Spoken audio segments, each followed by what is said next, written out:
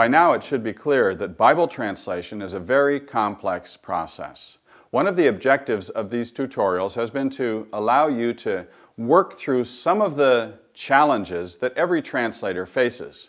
I want you to feel the dilemma of the translator, not to discourage you, but to help you understand that translation takes a serious commitment of time and effort.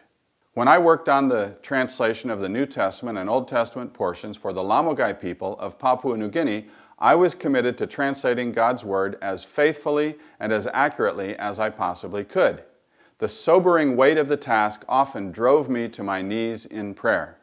By the time we finally handed the New Testaments to the Lamogai people, I can honestly say that we felt very good about every translational choice that we had made. No translation of the Scriptures is perfect, but we were able to hand them this New Testament with confidence, saying, "This is God's Word." Up to this point, our focus has been exegesis, unpacking the meaning that is contained particularly in the first 12 verses of Mark chapter 2.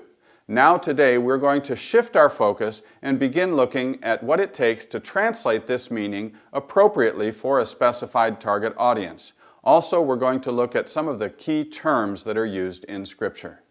All of the activity sheets for the tutorials on Bible translation are based on the NASB, the New American Standard Bible. Now, we know that the NASB is more on the literal side of the spectrum.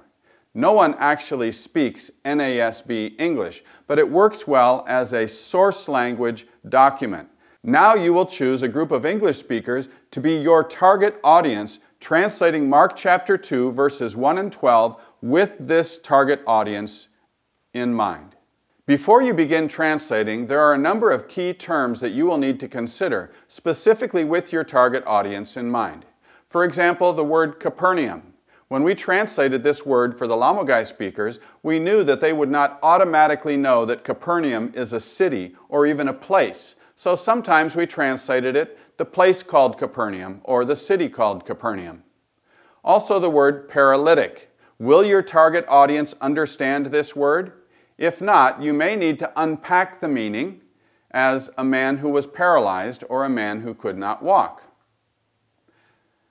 What does the word pallet mean to you? To me, I think of a skid that holds cargo or perhaps a painter's palette with the primary colors on it. For your target audience, you may need to use a more appropriate word like mat or stretcher or bedroll. The scribes in Scripture were originally the copyists. They painstakingly made copies of the Hebrew Old Testament because there were no printing presses. Since they were the ones who spent more time reading through the Scriptures than anyone else, they eventually became the experts in the Scriptures, sometimes called the law when they refer to the Old Testament. Even by Jesus' day, the scribes were the teachers of the Old Testament Scriptures and even the Jewish leaders. The word blaspheme may not be the best way to translate this concept for your particular target audience of English speakers. However, when you translate this word, you need to remember that it is a very strong, impactful word. So the strength and the impact, the intensity of it must come through. In Scripture, the word blaspheme is often speaking about talking badly about God or trying to take the place of God, which of course the scribes in this passage thought Jesus was doing when he told the paralytic that his sins were forgiven. There are several other terms that you may need to consider: faith, sin, forgive, glorify. Will your target audience clearly understand what these terms mean? The term Son of Man is one of the more complicated terms that translators need to deal with. For our purposes in these tutorials, I won't ask you to unpack this term, but you may need to consider the third person reference. Jesus referred to himself in the third person, saying, "the Son of Man." Will your target audience clearly understand that he was talking about himself, or could they possibly think that he was talking about someone else since he said it in the third person? If so, it would be perfectly appropriate to quote Jesus as saying, "I, the Son of Man." As you read this passage, there is no doubt that the hearers in that situation clearly understood that Jesus was talking about himself when he used this term. Don't get hung up on the word dug in this passage when it said they dug out an opening in the roof above Jesus. This word, the Greek word that is translated dug here, is only used one other place in Scripture, and in that case it is not translated dug. It's Galatians 4:15, where it says, I bear you witness, if possible, you would have plucked out your eyes and given them to me. As you translate this word, use a word that will appropriately paint the picture of what actually happened here with your target audience in mind. Also, don't get hung up on the phrase reasoning in their hearts. Some have felt like they need to literally translate this every time it comes up. But what does this phrase really mean? It means that they thought these things to themselves. They didn't actually speak them openly. Even the NASB, which is one of the most literal English versions, does not always translate this phrase literally. In Genesis 27:41, the Hebrew says, Esau said in his heart, but the NASB translators felt free to change it to Esau said to himself. Similarly, in 1 Samuel 27:1, in Hebrew it says, David said in his heart, and they changed it to David said to himself. It would certainly be appropriate in translating Mark chapter 2, verses 1 through 12, to do the same thing that the NASB translators did, if that would be better for your target audience. There is a genuine ambiguity in this passage that you will need to consider. In verse 3, it says, and they came, bringing him a paralytic, carried by 4 men. You need to ask the question, how many people came with this paralytic? Were there only the 4 who were carrying him, or were there more people following along behind? If you compare various English versions and English commentators, you'll see that some believe that there were only 4 who brought him. Others believe that there was a group of people who came with this paralytic, but 4 of them were carrying him. Depending on how you translate this passage with your target language audience in mind, you may have to explicitly represent one of these interpretations. So far in this module, our emphasis has been on the downward arrow, discovering the meaning. And as we were unpacking this meaning, we looked at the communication situation, which of course is the entire life context, the discourse genre. It's a narrative discourse with embedded explanatory and hortatory discourses. Also groupings, which includes cohesion and boundaries. What are the major paragraphs in this passage, and what are the smaller semantic groupings, and what is acting like glue, that's the cohesion, holding the smaller units together, and how are the boundaries signaled? Also, we looked at skewing, the fact that there is a mismatch between the form of the message and the meaning of the message on just about every level. We need to make sure when we translate that the meaning comes through clearly, not simply the form of the source language text. We divided the passage into its appropriate semantic paragraphs. We looked at the specific propositions in each paragraph. We also considered case roles and state relations. That is, the relations between the concepts within the propositions. Along with that, we considered the relations between the propositions within the larger semantic units. And just now, we talked about key terms. All of these aspects of the translation process represent the downward arrow, discovering the meaning. But now we're going to shift our emphasis. We are going to look at the upward arrow. This is where you actually re-express this meaning that we have discovered with your target audience in mind.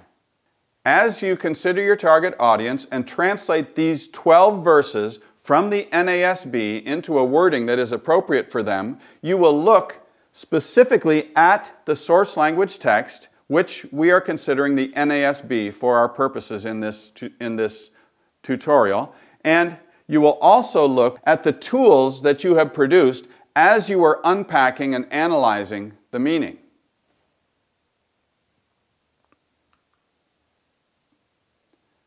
When a translation team undertakes an actual translation project, there are three key areas where there must be proficiency on this team: the target language, biblical exegesis, and translation principles.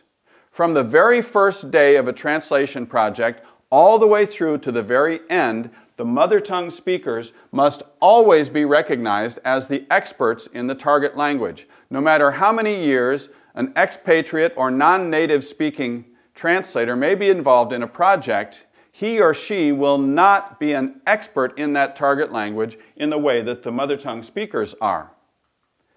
Biblical exegesis is a part of this process that will generally be the responsibility of the expatriate or non-native speaking translator. That does not mean that the expatriate translator needs to truly be an expert in all areas of the Bible. But as English speakers, we have access to the writings of the experts, and we need to make use of those writings. The third area, translation principles, involves how to transfer a message clearly, faithfully, accurately from one language into another language. Initially, this will be the responsibility of the non-native translator. But as you progress through your translation project, eventually the mother tongue speakers will also gain an understanding of translation principles. Ideally, this third area should be equally shared between the non-native speaker and the mother tongue speakers. In projects where the non-native translator has learned the target language fluently, of course, he or she can also have some input into the way that it is worded in the translation. Also, we need to recognize that the mother tongue speakers will have some input into the way that biblical truth is clearly and faithfully transmitted into their language, especially after they have received significant teaching in their own language, and once some of them start teaching biblical truth to others. We as human beings are often creatures of imbalance, swinging to one extreme or the other like a pendulum. In some cases, non-native translators have overestimated their proficiency in the target language. Sometimes these non-native speakers have simply sat down, translated the scriptures into the target language, and then they would read it to a mother tongue speaker to see if it sounded okay. Generally, the result is a substandard translation. But sometimes the opposite extreme has been true. Sometimes mother tongue speakers have been given more of the responsibility of biblical exegesis and translation principles, especially early on, more than they were really equipped to handle. We need to find the appropriate balance. And this center triangle represents the way that I translated and that most translators have translated in more traditional settings where someone comes in as a religious worker, as a missionary, learns the target language and culture, and has appropriate input, is doing translation in the context of church planting. But we have to realize that some situations are different. In some cases, the efforts may need to be shared slightly differently. Perhaps the mother tongue speakers in some cases do need to take more of the exegesis and Bible translation principles roles than they did in the project I worked with. I have also had the privilege of working in some projects where I do not know the language. For example, I worked with these 4 African men as they were translating the scriptures into their own mother tongue. It is a language that I have not learned and I will not be learning, but I am confident that they are producing a good translation. Even though this is not following the strategy that I followed in translating into Lamogai, we are building extra checks and balances into the process to make sure that both of the goals are the same, that the content is true to the original and that the translation is clearly understandable. And we are also making sure that all 3 of the roles are fully accomplished, that there is true proficiency in the target language, in biblical exegesis, and in Bible translation principles.